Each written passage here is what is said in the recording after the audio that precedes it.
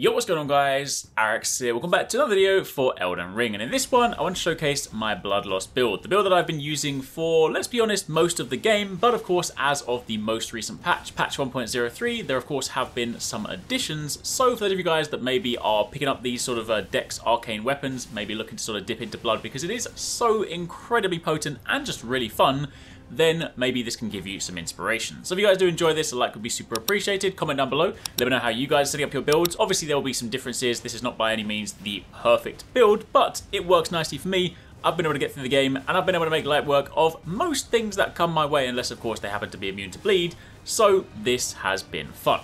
Of course, first things first, in our primary weapon slot, we have Rivers of Blood because this is now fixed. It is a fantastic weapon. Loving this one. Of course, the unique skill Corpse Piler makes for light work against a lot of enemies. It racks up blood loss build up incredibly quickly. This one is currently sitting at +6, so of course it has 69 blood loss build up. Nice. Of course, it will go up a little bit later. I do need to upgrade this one, but either way, it is still hitting incredibly nicely. For those of you guys that want to see where my stats are currently sitting at, I'm currently sitting at level 140, and of course this is my Dex and Arcane distribution. Some of these are boosted, of course, because of my talisman, but this is basically my current setup. Of course, in addition to Rivers of Blood, I have the Nagakiba, which I have then imbued with the Seppuku Ash of War, because of course this in and of itself is a very nice katana. It is incredibly long. This is basically Sephiroth's blade. When you pick this one up, it's just like, oh my goodness, this thing is huge. If you guys have got ELEONORA'S POLEBLADE, you will of course have obtained this on the journey. If you guys haven't, then I'll link that video in the description box down below. You can follow that video and you'll get this along the way. Of course, this one has pretty nice dex scaling. I'm making it a Blood Nagakiba because we've of course applied Seppuku. We then of course have 101 blood loss build up, so this one is very, very nice. Now, of course, the handy thing about having Seppuku with this one means that if in certain situations I want to basically increase that blood loss build up, I can then apply it to one weapon, and I can then still dual wield Rivers of Blood and this. That of course therefore still gives me access to the power stance, and I can then still press left trigger to bring out the Rivers of Blood Corpse Piler if I want to do some meaty damage. However, if I do want to go regular twin blade seppuku, double seppuku, basically applying that to both blades and then just wrecking shop, we of course have the upgraded Uchikatana,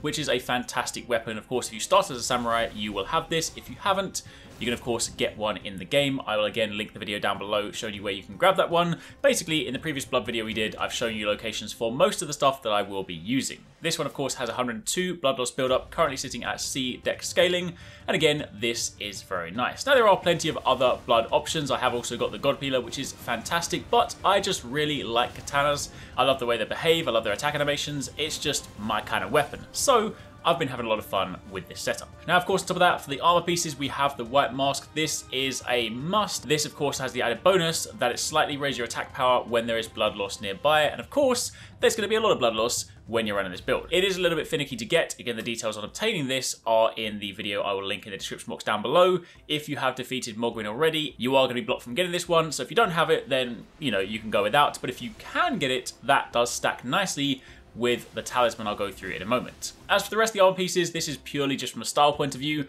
I just really like the Black Knife armor. I love that sort of translucent cape. Unfortunately, when you wear this helmet, it doesn't still put the hood up, so you do lose that look, but this kind of fits nicely together.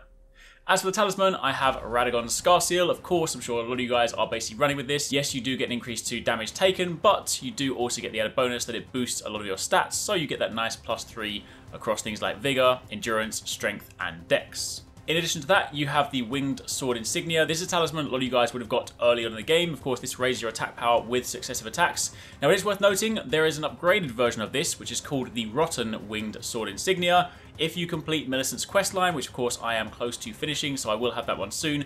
Probably should have done it before this video, but either way, if you get that one, it is the same behavior, but it just greatly increases your attack power. So it is the natural progression, natural upgrade to this one. So if you do want to get the better version of this, simply do Millicent's questline. But otherwise, if you have this, this is still a nice damage boost because of course katanas attack quickly. If you're power stancing, you get those successive attacks, so you can benefit from this.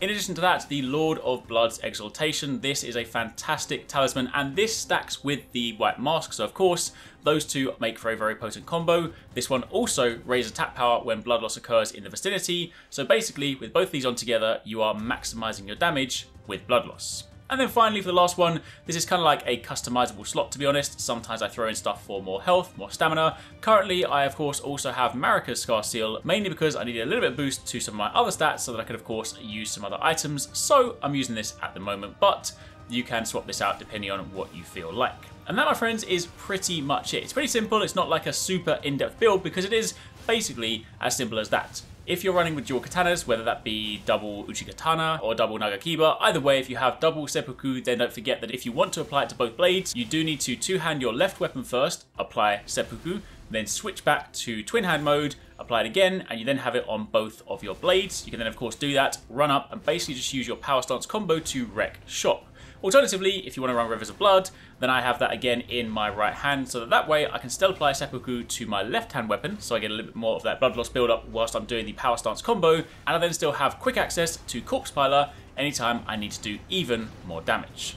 So, there you have it, quick little rundown on what I have personally been running. Again, I know there are plenty of different permutations. I'm sure a lot of you guys out there in the comments are going to be like, don't forget to use God Peeler. Yeah, I know, that weapon is amazing. I've got it. I like it. But I do love my katanas. So if you guys want to run around like a bloody samurai, then maybe give this one a spin.